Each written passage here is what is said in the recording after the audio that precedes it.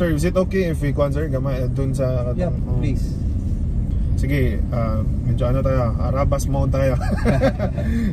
Kakabahan sir. Omae wa nani? Okay, Thank you, sir. sige, let's do this.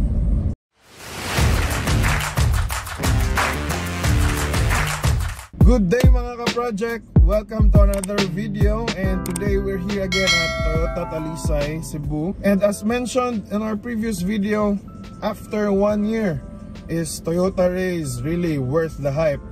So today we're joined by Sir Chris from Toyota Talisay. Thank you for joining us, Sir Chris. Thank you for having us. Yes, with your channel. Yes, it's a pleasure, Sir Chris. Thank you so much.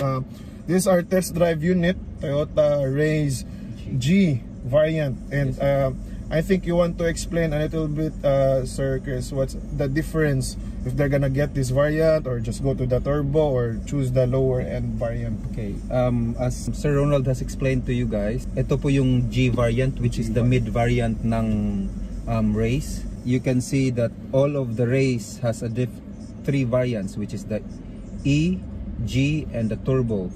So the E is, it has a CVT and a manual. So, and ang G naman, meron tayo CVT. Now, if you are going to ask me in a layman's term, ano ba yung pagkakaiba ng CVT at saka automatic? Yes. Ito po yung explanation dyan. Yung CVT is an innovation of an automatic transmission. Meaning, it's improvised, stronger yung hatak niya in comparison to the automatic. So if you notice na yung mga matagal nang nagda-drive, they always complain about, ay bakit mahina yung hatak ng automatic in comparison sa CVT. So yan lang po yung sa technical side. Yes sir, because there are a lot of people who are hesitant with CVT, especially those who are yung mga matagal na nagda-drive, like you said, they are familiar with 80 automatic transmission, and CVT is something na it's really new to their ears and they're hesitant, they're skeptic about it. So thank you for addressing that. It's actually a stronger, it's actually a better improvised transmission for the modern day. Correct. Right. Actually guys, we have a review. You find it here at the top, and then I also put the link in the description, or you can just go into my playlist in my channel.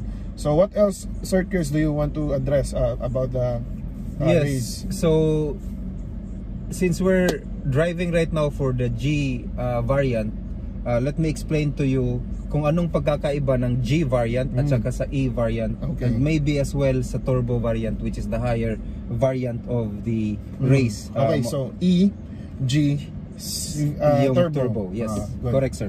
So ang E variant, they are using a key. So key traditional type. Key type.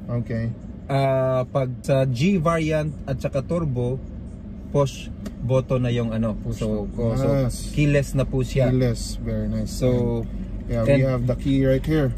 So key, smart entry, sir, no? Correct, smart entry po. Then ano din po yung ginagamit ng mga yung headlight at saka tail light ng G at saka turbo is ano na po, LED in comparison to E, which is halogens light. So ano po yun, parang yung traditional headlight or mga lights na ginagamit ng sasakyan dati.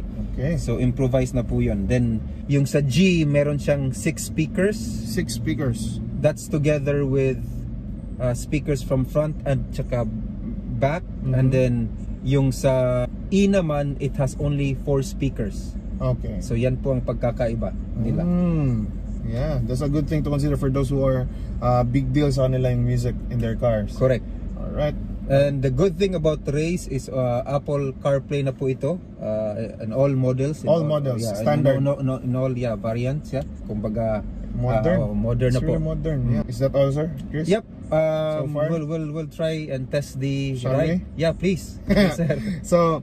So far, okay, right off the bat, simula pa lang, kanina pa kami ni Sir Chris ito, where we're having like discussion here in the car.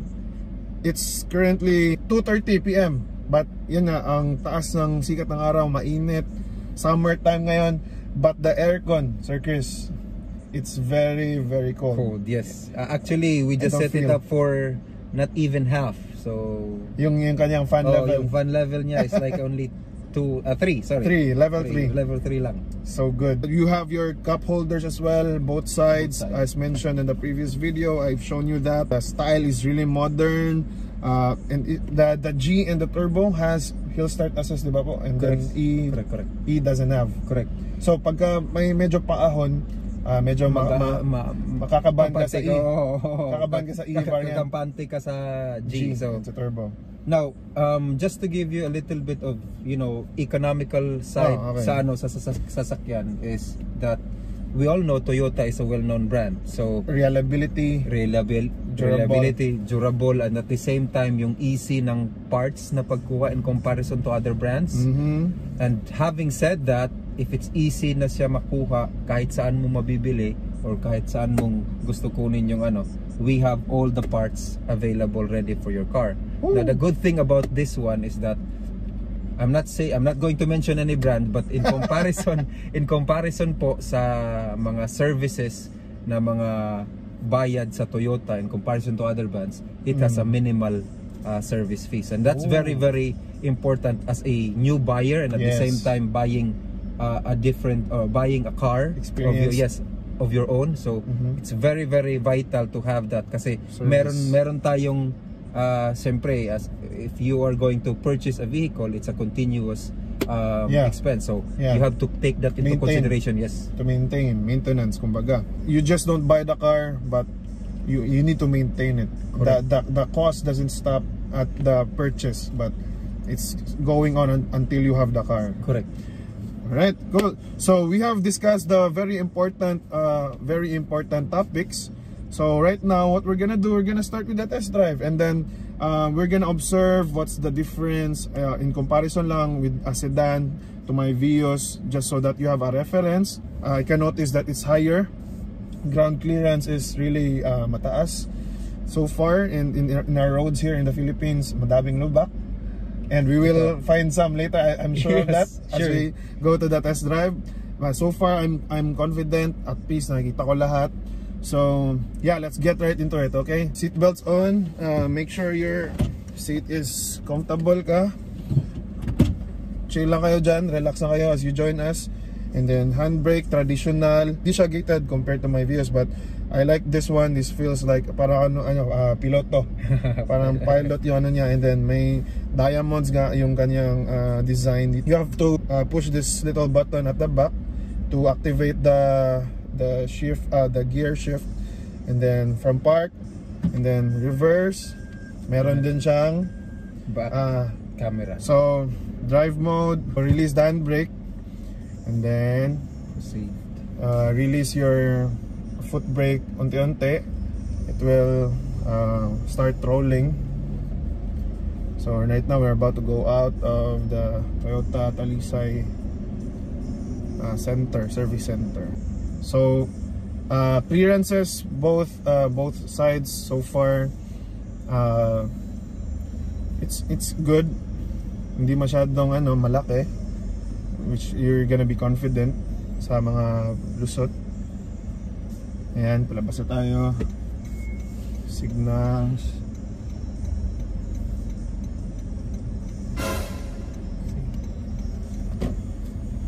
We're gonna try as well, sir, the brakes. Sige, sir. Okay. CVT. Ayan, may siya, sensor na naglalak. Correct, automatic. Automatic naglalak pagka nakalimutan yung ilak, para hindi kayo manakawan pag traffic. So far, ayan, power is good. The power is really there. And then we just encountered a stoplight, but after this we're gonna try to accelerate. Ayan nga, so far, sir, medyo ramdam na nga natin ang mga lubak dito sa roads natin. So what does the Raize have? Why it's good with the suspension? Alright, thank you for asking that question, Sir Ronald. No? As I've said, ang Raize is designed siya for the new generation. Now, having said that, ang ginagamit ngayon, since you mentioned about mga lubak-lubak, yeah, no? sa daan, Raize uses MacPherson suspension, meaning high-end Mac suspension na designed for our new release Raize, na hindi yung mga mumurahing suspension na ginagamit ng ibang sasakyan. So in terms of suspension, ano siya, mas tawag nito, komportable kayo sa pag drive ng sasakyan. Yun, thanks for that, sir. So let's try the horn.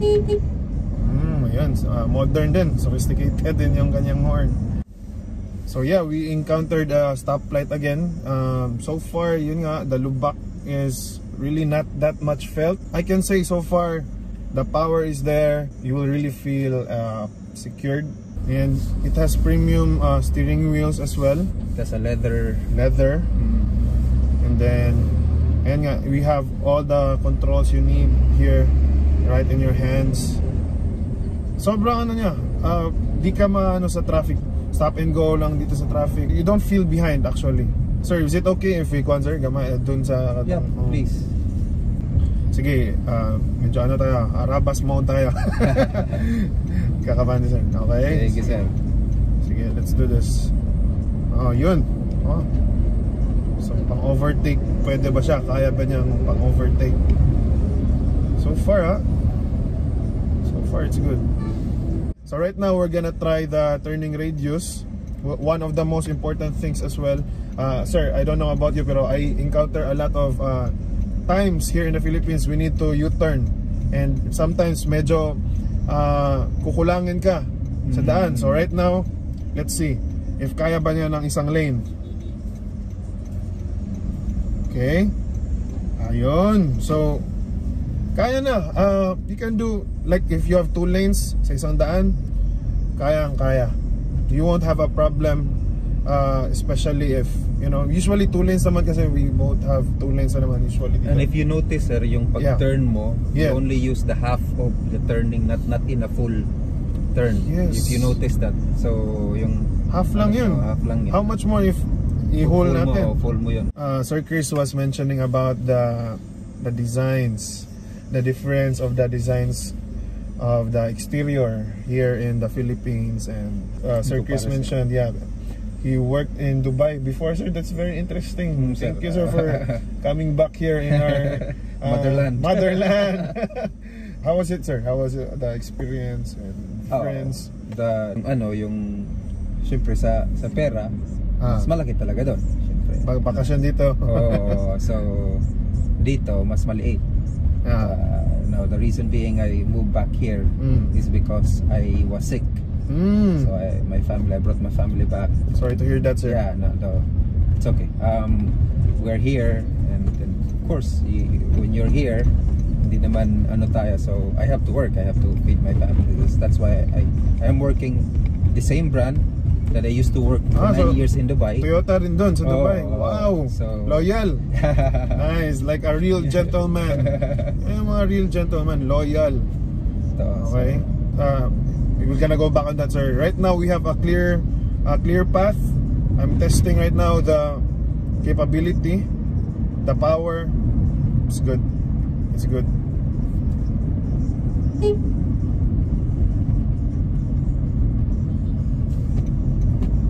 Yung brake, sir, i-test mo rin yung brake niya. Sige. Ayun, so far, braking, parang ewan ko lang but hindi siya sudden na parang maano ka pag nag-brake. Is there some kind of dito, sir? Ang ganda ng brake niya. Yan, no? Parang hindi siya like na kumakadjot. Siya, nag-a-adjust siya ng speed. So, meron siyang nag-a-adjust sa speed ng sasakyan. Yan, so coming to a stop, wala. No, effortless. I like it. So ayan, transferring of lanes. Kita mo yung yung harap, yung hanggang saan yung yung hood. And what I like as well, Sir Chris, is the digital digital na yung kanyang yung ano. display, instrument cluster. Makikita mo yung speed at the right side and the gasoline as well. Tapos nakikita mo rin yung ano niyan, yung if open yung particular door. Particular door. Kasi sa usually may isang signal lang siya na you'll have to guess what door is that. What door is open right now. But for this one, you'll know right away. Hindi nasara nung ni Bunso yung door niya doon. Yung passenger seat. Modern na talaga, no? Will that indicate as well if na-open yung... Yes, may indicate, yung, may indicate din siya. Tailgate. Yung So the RPM is the one on the left side. So right now we're approaching uphill. Let's see. And you can see medyo congested siya, no? We can test if really you won't have to worry in terms of... I-try mong i-release yung ano, sir. Ayan. Releasing the accelerator. But still, it's not going back. Yan, no? Mas may lubak pa. Hill start assist, really good. The fuel consumptions are average, or the fuel economy for the Raize specifically, or you can name the EEG and CVT.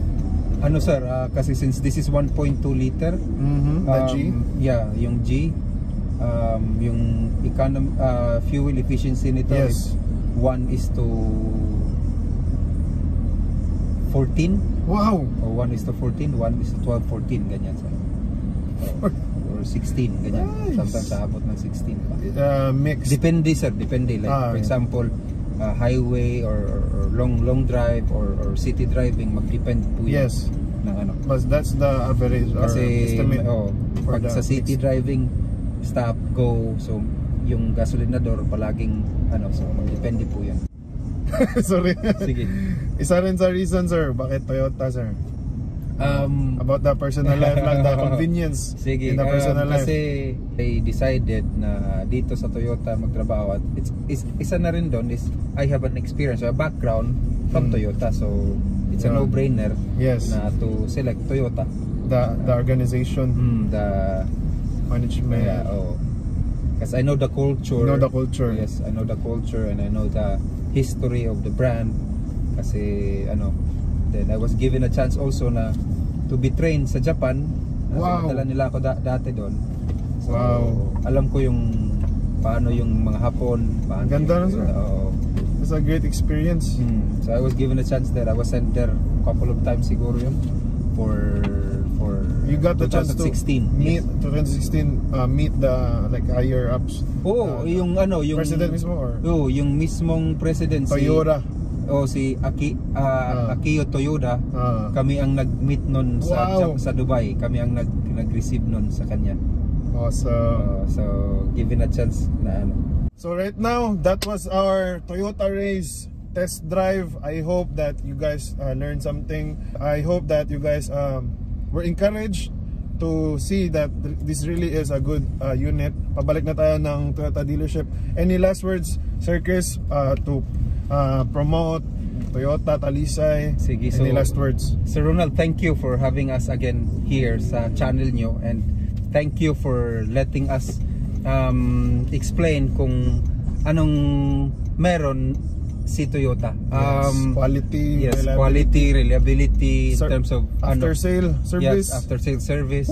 Yun, we are located here in SRP. So if you guys are planning to get a new vehicle of Toyota, you can approach us. You can look for me. My name is Chris Arriba. His details will be in the comment section. You can find it there, also in the link in the description.